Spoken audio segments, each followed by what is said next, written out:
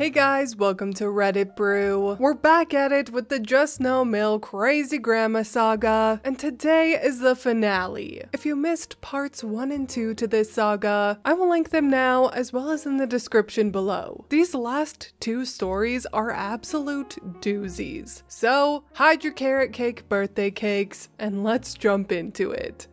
Grandma and the Births, the switcheroo. So, to recap, this story is about my maternal grandmother. She seems to be some sort of evil, wrapped in a human skin suit, and I actively hate her. She's the one who gives beyond shitty Christmas presents, including a Christmas-themed mankini to my brother and a rock to me, stole my birthday cake. That seems to be the story that threw people over the edge, and threw my parents a surprise wedding. So much worse than it sounds. I've been no contact with her for a few months now, but due to all the drama going on in our family right now, I don't think she's actually noticed. She has 6 grandchildren and pulled, or tried to pull, something at every single birth. This is the story of the birth of her first grandchild, my older cousin. Grandma does not give a shit what anyone else thinks about her. Calling her out in public doesn't work. She either just laughs it off or twists and manipulates things to make you look like you're overreacting, lying, or insane. It's just another opportunity for her to attack. She hasn't always been like this though. Back when her oldest and only son, my uncle, but DH for this post, got married, she apparently gave a shit about what her new Dill's family thought of her. Both my grandma's family and her new daughter-in-law's family were, and still are, very well known and respected in their area. Think of it like if you lived in a small village and the local high school's head teacher's daughter was marrying the local minister's son. That kind of well known. DH and his first wife, Dill, were high school sweethearts, so both families had known each other for a while. And other than wearing a funeral outfit, including a black veil,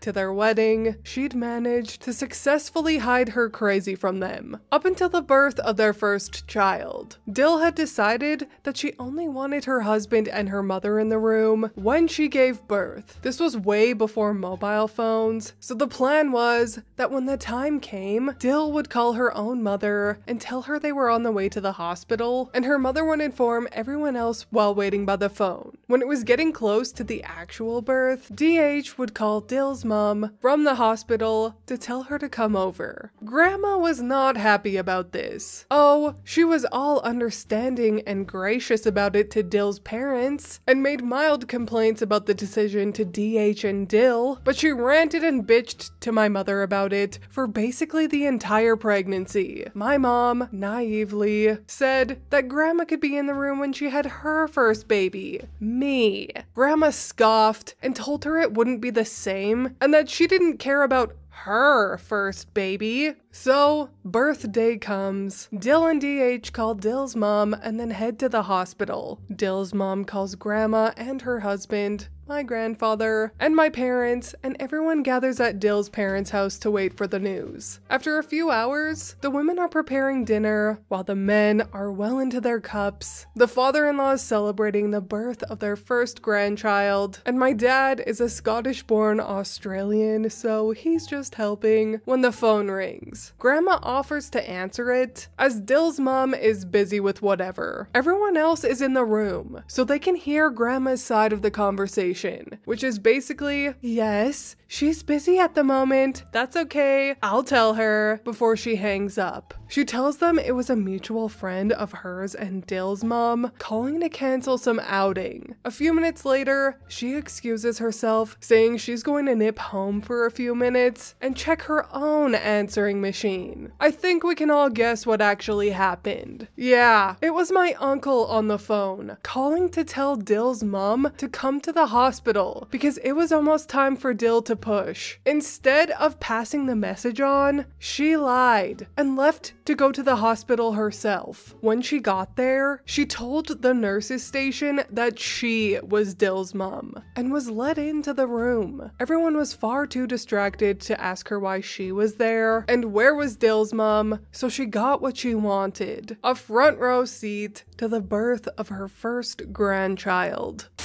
Grandma proves, once again, that she is not human. I don't know why I'm surprised. I'm not really, yet I am? I don't know anymore. I'm just pissed. Anyway, background for those new to me and the special brand of bat crap crazy that I bring to this sub. This is about my maternal grandmother. She's actually a demon in a human skin suit that she nicked from some poor bastard. I was no contact with her, not that she noticed, but I've had to break it. I can't remember right now what I've posted about. I had my wisdom teeth out a few days ago, so I'm sore and just exhausted on top of all of this. But the big story that got people here pissed was that about 2 years ago, she stole my birthday cake. That's the story that just punted everyone over the edge. You deny with cake in this sub. So last week, I was visiting my parents when the landline rang. The landline never rings. Nobody uses it anymore. The only people who call it, other than PPI claim companies, is Grandma. My mom answers, and all I can hear her say is, "Have you phoned an ambulance?" And I kicked straight into emergency mode. As we race over to my grandparents' place, Mom tells me that my grandma thinks my grandfather is having a heart attack. We pull up moments after the ambulance, help them in, and find my grandfather in the kitchen. By himself. Grandma is nowhere. Paramedics get him sorted, and my mom travels with him in the ambulance, while I call everyone that needs to know. Fucking find Grandma and follow in the car. Eventually, I find her, and we head off to the hospital. Guess where she was? Visiting one of her friends down the road. She'd been on the phone to this friend and heard my grandfather shout for her, so she hung up on her friend, called an ambulance, called my mother, and then went down to this friend's house to apologize for hanging up on her. She left her husband of over 60 years scared and alone, having a heart attack and possibly dying in his kitchen to visit a friend that she sees every day and would have completely understood being hung up on. And it fucking gets worse. We get to the hospital and I dump her at the entrance before finding somewhere to ditch the car. She's not there when I get back to the entrance, so I assumed she'd gone on ahead to find my mom and, you know, her potentially dying husband. She'd wandered off to the maternity unit. I missed exactly what she was up to, but hospital security had to bring her to the waiting area twice. Because my grandfather has Alzheimer's and my mother has POA, she was allowed in the assessment ward with him while he was being treated and waiting for a doctor. My dad was in London at the time, and the other family members I had contacted that were close enough to come help me wrangle the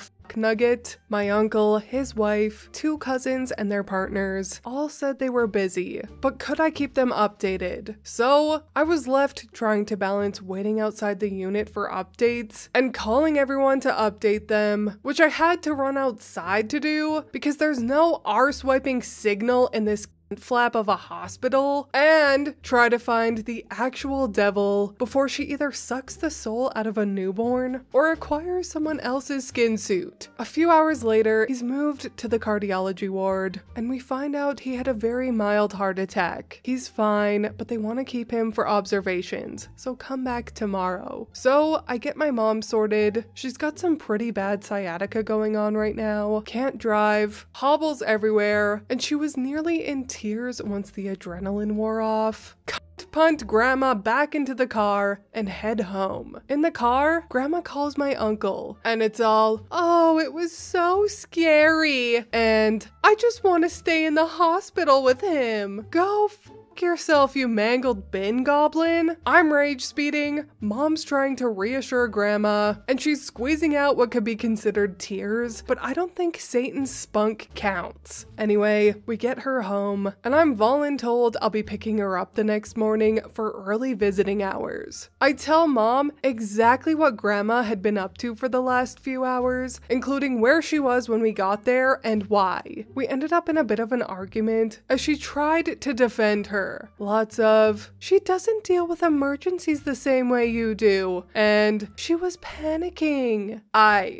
empty bollocks to that, but whatever. Anyway, we see my grandfather the next day. He's fine. Grandma is weeping over him and playing it up to all the nurses. I think I made my throat bleed with all the scoffing I did. They want to keep him a bit longer as he's picked up a UTI. He's on antibugs and they don't think he's in any danger, but he needs to rest. So he's staying in the hospital, but they're moving him from cardiology to basically a medical ward. Nothing scary. Bear that in mind. The next day, I get my wisdom teeth out under GA in the same hospital, so I don't have to deal with her for a bit. The day after that, when I'm back in the land of the less loopy, Mom fills me in on what happened while I was under. The original plan had been for Grandma to drive me and Mom to the hospital so that she and Mom could visit my grandfather while I was away with the fairies, and then she'd take us home, as my mom can't really drive right now with her sciatica, and I was still going to be somewhat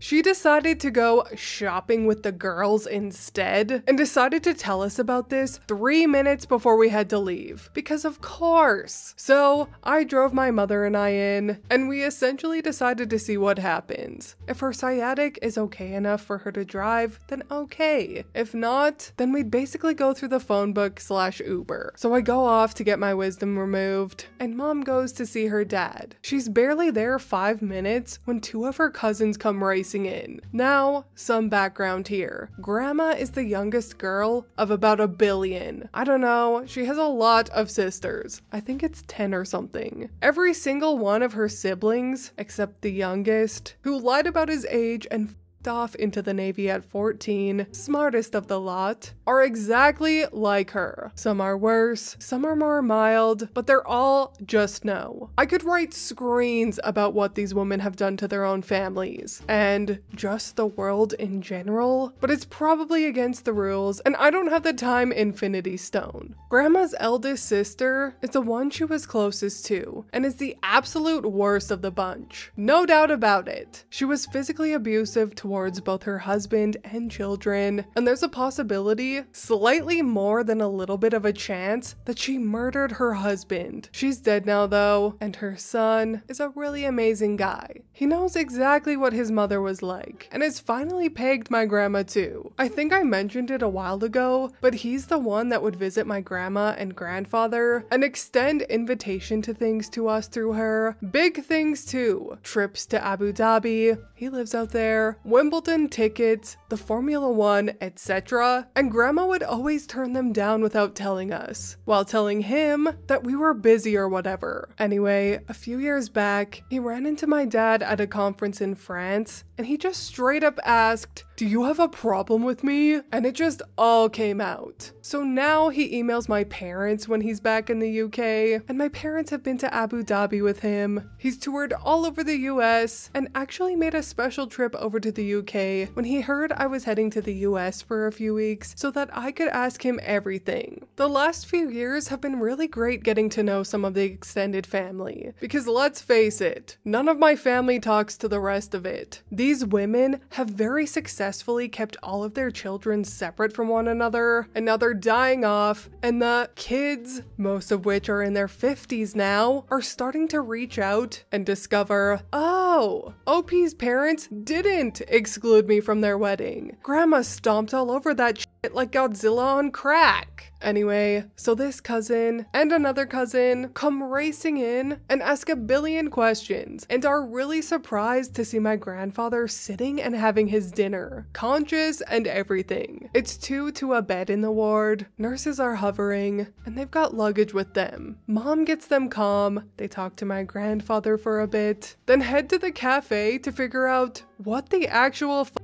Turns out, Grandma called them and told them my grandfather was on his deathbed. According to her, he was in a coma, and they were discussing turning off the machines. So if they wanted to say their goodbyes, they needed to get here soon. They'd both dropped everything and busted a gut to get here, thinking he was about to die. One flew in from Abu Dhabi, and the other from India, and they'd somehow ended up at the same baggage claim, and went straight to the hospital together. They actually ended up driving me and my mother back, which I vaguely remember, but I thought I was dreaming. They're both still here, staying at my parents' place. Cousin 1 is raging and called my grandma to scream at her. I missed that. Stupid bloody fairies. And she doesn't remember telling him that. To which my mother has finally fucking stepped up and told her she's made her another appointment at the memory clinic because this lack of memory is really worrying and needs to be sorted. Grandma huffed. She does this thing where she pouts and crosses her arms while saying, "I'm going in a huff now," like she thinks it's cute.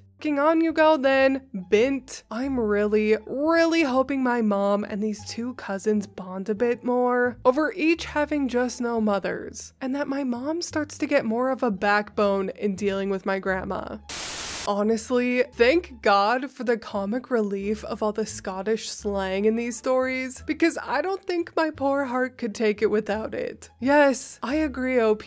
I too really hope your mom wakes the F up and grows a spine. Grandma is so delusional and definitely has a main character complex. It's honestly like she believes she's living in a drama where there's no repercussions. And this sort of delusion is best not to be touched with a freaking 10-foot pole. Like I said before, I really hope OP's mom seeks some therapy and goes no contact with this woman. Unfortunately, or fortunately, depending on how you look at this is the last grandma story, and OP hasn't posted in 4 years. I wish there were an update stating that they all went no contact with crazy grandma and they all lived happily ever after, so I'm just going to pretend that they did just that, and that the wrinkly old walnut is alone as to not torture or nearly kill anyone else other than herself. Ah yes, peace and balance restored. We can only hope. But anyway, that is all from me today. I hope you enjoyed this crazy grandma Just No Mail saga. If you did, please leave a like and subscribe. I truly appreciate when you do, and I will see you in the next Reddit story. Bye!